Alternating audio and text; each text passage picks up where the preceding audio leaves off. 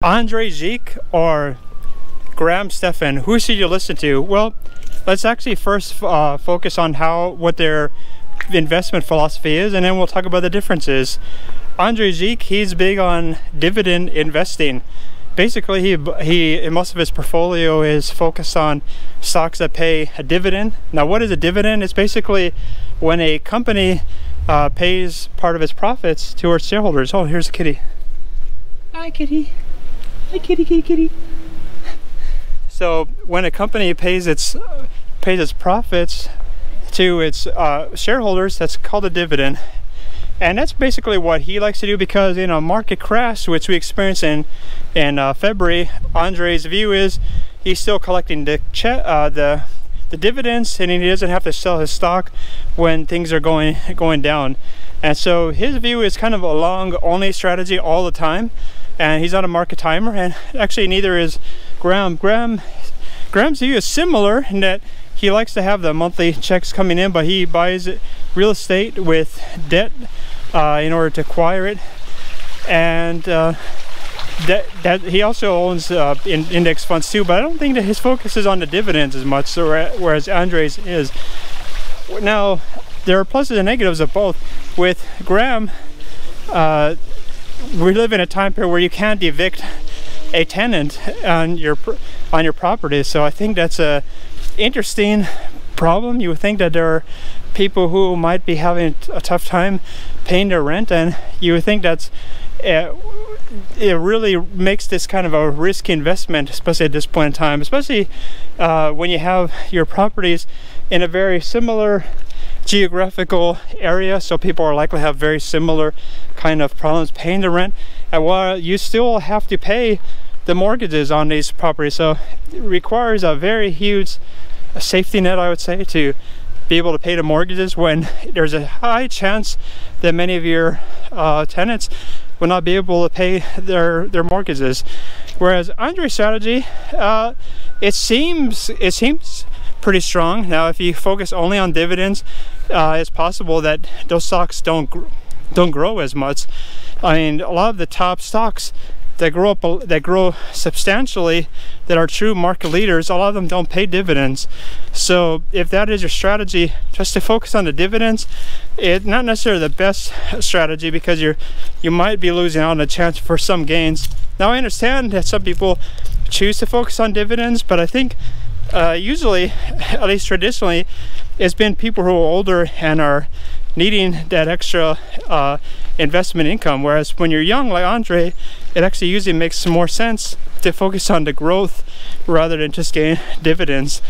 So there are definitely pluses and negatives of that. Now, the negatives are that with Andrei, he did have a substantial, it was a pretty big decline, just like the stock market did. He didn't sell, but the truth is, when he buys these individual companies, and of course there is a risk that these companies could go down or maybe even go bust in a time period in which things are very uncertain, because you don't really know if these companies are coming back. I mean, we never really experienced a situation like we have had now, where everything is being shut down, and it's basically a big mess. And so I think some of his dividends were even cut too, so that's a risky strategy. And whereas with Graham, some of his tenants, I think one did get their rent reduced. So in both cases, there were some things that came about. On balance, I would say I don't really necessarily follow either one. I actually prefer, I know both of them don't believe in timing the market, but if you read the newspaper Investors Business Daily, you can probably pretty much follow their investment model. Whereas when the stocks are in an uptrend, the newspaper basically says it's in an uptrend, and right now we're in an uptrend. And earlier this year, the newspaper did say, hey, the market is in a correction.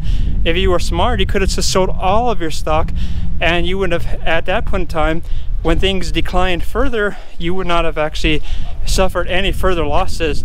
Whereas the Andrei strategy, it's kind of hoping that things get better soon, because what if this were the Great Depression and these companies would have gone down 90%, and that would be a huge, that would be really, really problematic, because you would be holding this stuff and losing a lot of money.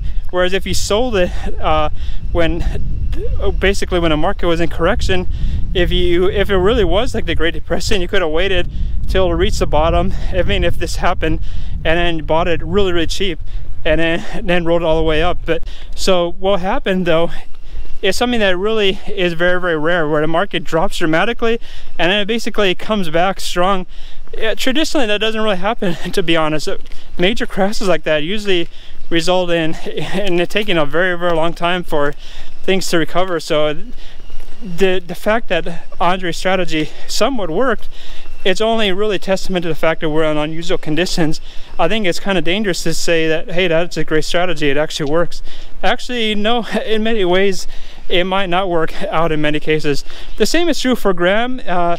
If this were a more severe depression where people really don't have the money, I mean, eventually at some point in time, they will just stop paying their rent, because if they don't have the income, that can happen. And that could still happen for all we know, if the economy collapses or anything like that. So both strategies are inherently come with more risk, I think, than many people realize. Whereas I feel the timing the market and basically exiting the market completely once it's clear that we're in a correction, and basically buying the market back up when the market has a confirmed uptrend again. That's when to buy it. And why do I need to hold stock if it's going down? I mean, most of the time stock market crashes do not happen in just 1 month. That's a very unusual thing. Oftentimes it happens over a period of many months, maybe even years. In 2000, the Nasdaq went down 90%. I mean, is that something you want to hold? Do you want to hold your stock down until it goes down 90%? And a lot of individual stocks will go down 90% in severe bear markets. So it's just something to consider. I know that I actually think that both of them are entertaining. I like listening to both of them, but I don't really follow either of their investment strategies. So let me know about your investment strategies and what you think, and hopefully you subscribe. You need to smash the like button, because that's really the most important thing, because if you don't subscribe, then you're missing out on so much great content, and your friends will think you're uncool too. Anyway, talk to you in the next video.